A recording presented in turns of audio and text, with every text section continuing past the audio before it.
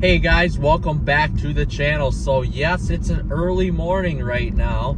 I'm heading into work, but this topic, after watching some more videos online, I just had to talk about this topic. So it's the Dodge Hornet. And yes, I have sat in it. No, I have not drove it, but I have sat in it front and back, experienced the cargo space, everything like that. And there's actually been a lot of hot talking about this. This has been a hot commodity lately on the good old YouTube. So I figured I would chime in on it as well and make a quick little video about my thoughts about the Dodge Hornet. So I have sat in the RT trim and the GT trim, and really there's not much different in the trims. So with that being said, I want to hit this right off the bat. I believe the Dodge Hornet is an awesome car.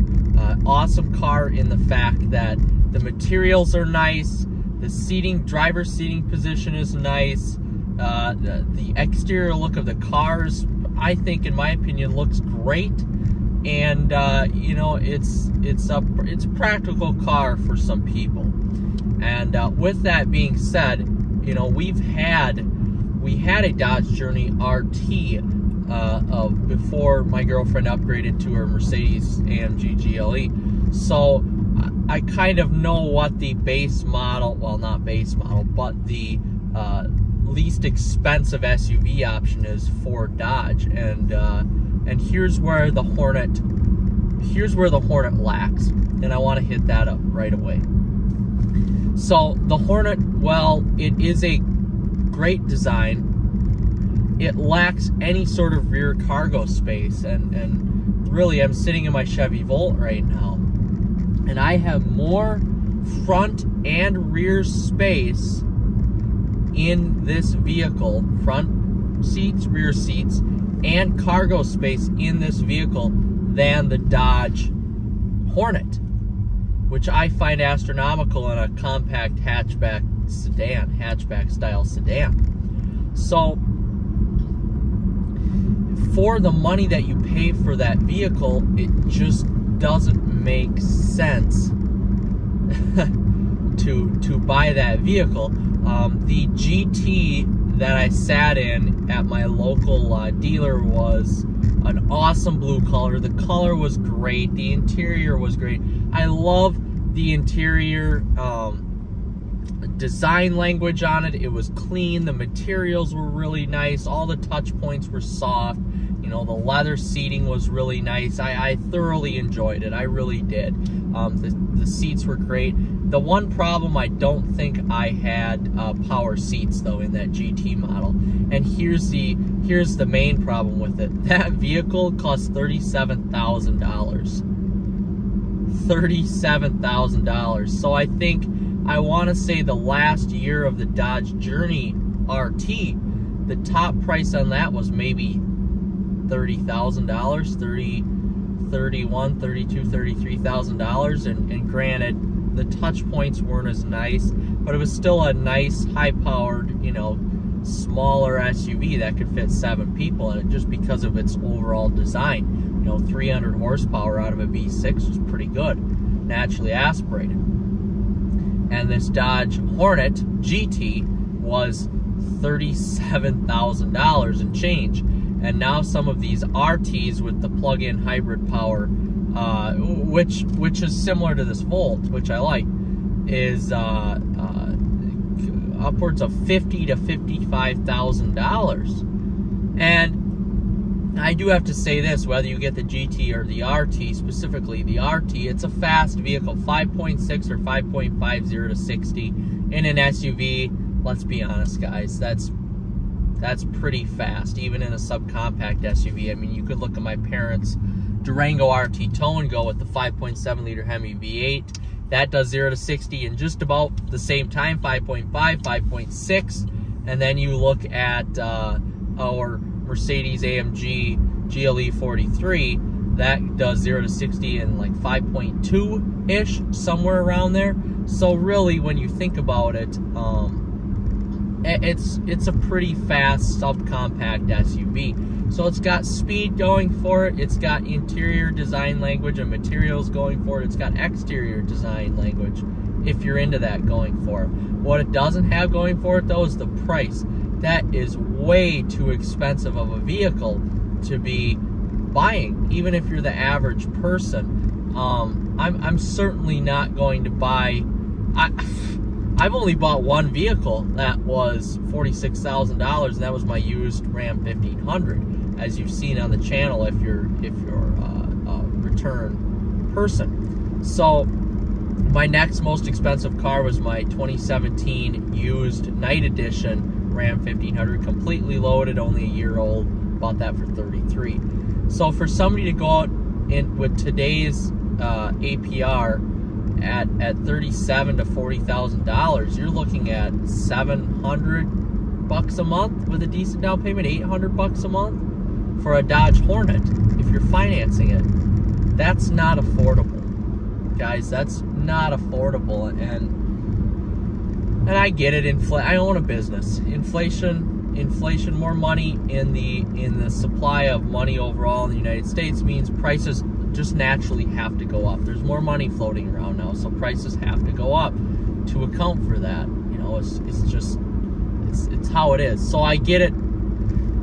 Prices are gonna go up, but man, for a Hornet for $37,000, and I've seen some of these Hornets as low as $29,000, which is great, but it's bare bones. Everything is manual control. You're not getting anything nice in it. Everything is just a manually controlled option, which sucks. You know, you don't want that. You want the nice stuff. I'm living in a bare bones Chevy Volt right now. No heated seats. The steering wheel is vinyl. And I'm going to be honest with you, if this wasn't the 5th car we had, I probably wouldn't have bought the bare bones version of this car, but the price was too good and the tax incentive was too good on it. So I had to do it. But you're better off waiting for the poor schmucks that buy these cars new and then buy one of these cars used, because you get a tax credit now. You get a 30% or up to $4,000 tax credit when you buy one of these plug-in hybrid vehicles used. So that's what you really want to do and want to wait for. In my opinion, that's what I did with this Chevy Volt. Doesn't matter the year, doesn't matter the condition. You can buy it used and get that tax credit.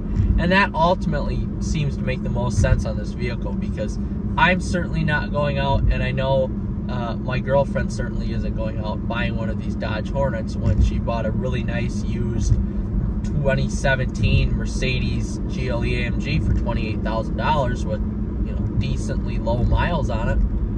I'm not buying a Dodge Hornet for $40,000, not even in the RT trim. I want the RT trim. I want the PowerShot feature. I want that.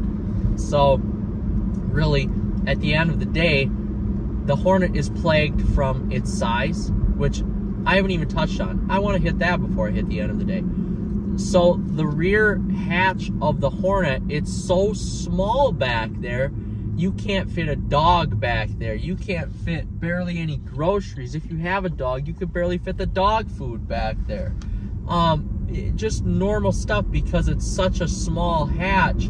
And the design, while the design does look good, ultimately it's hindered because it's a sloped roof line. So there's no rear space back there. I mean, like I said, it's very comparable as to what I have in the back of this Volt. You maybe just get a little bit more height, but I can make my Chrysler 300 SRT more practical than that Hornet in the back. So it really, at the end of the day, it's essentially for someone who wants a crossover, doesn't need the space, and you can't really tow much with it because it's so small, and you just want all-wheel drive. Really, if I had a choice between that and a Dodge Charger all-wheel drive or a Chrysler 300 all-wheel drive, I'd go with one of those two, because you get more space at the end of the day, I feel. So the Dodge Hornet is hindered, A, for its space. And granted, yes, it's a great design, but its practicality just isn't quite there.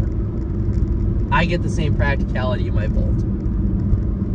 B, number 2, the price. Who is going out and buying a Dodge Hornet RT for $50,000 or $55,000? I'd rather go out and buy a used Dodge Durango RT Tow and Go, or at this point, an 392 Durango used, couple years old, for $55,000, and get my certified pre-owned warranty on it. That's what I would do. I certainly, while it's a great car, it just doesn't command that sort of price to it.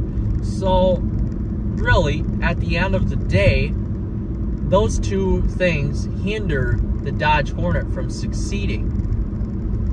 Price and practicality. The powertrain, whether it's good or bad, the plug-in hybrid feature is great, but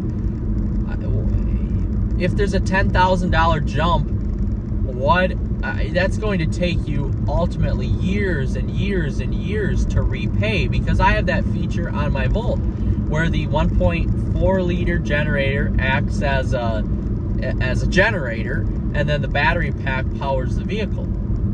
And for me, this ultimately saves us money at the end of the day. But for somebody else who's buying a $50,000 car RT compared to a $40,000 GT or $35,000 GT, the payback period is not even going to be worth it.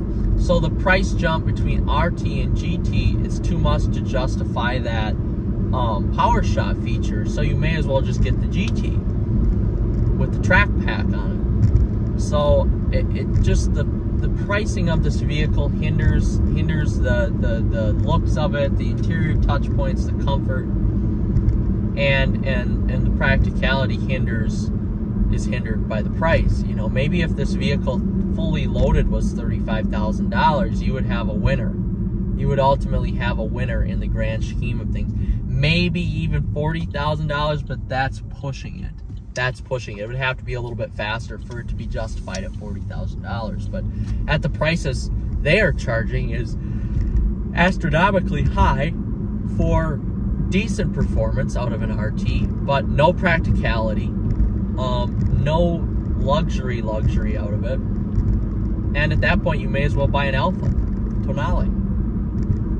So that's my thoughts on the Dodge Hornet. I loved sitting in it, guys. I really did. I wanted to succeed. It's a great vehicle. But at the end of the day, the price and the practicality hinder this vehicle. And it's a shame, because it was well thought out, it was well made. But nobody's going out and buying a $50,000 subcompact SUV. That's crazy. That is just crazy. So, all right, guys, with that, I'm going to leave it to you. I went on a little bit of a rant there. Like and subscribe, and we'll see you in the next one. That's my thoughts about the Dodge Hornet. I would love to drive one, love to get my hands on one and actually drive it. So, all right, guys, see you later.